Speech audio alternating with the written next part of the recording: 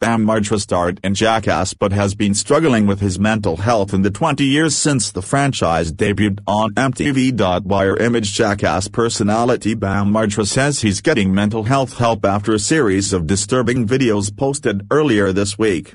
Margera, 41, had fans worried after appearing in the videos, which detailed his grievances with the film, slated to come out in September.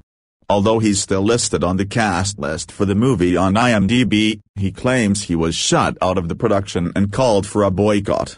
However, in a follow-up video released Friday on his Instagram, he said he would be getting treatment for bipolar disorder. "I have some good news. I realized that I'm manic bipolar and yesterday, I had to go crazy because of not knowing the answer for a year and a half whether we're doing Jackass or not. I had to deal with the madness to finally know the answer."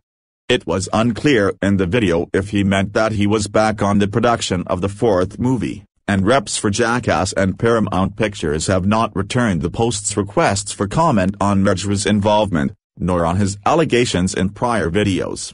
His alarming appearance this week underscores the many issues the franchise's actors have experienced since Jackass first began airing on MTV in 2000. The series showcased wild stunts in a world before iPhones, social media and YouTube, airing for 2 years and eventually morphing into 9 films and 4 spin-offs, including Viva La Bam, a future spin-off focusing on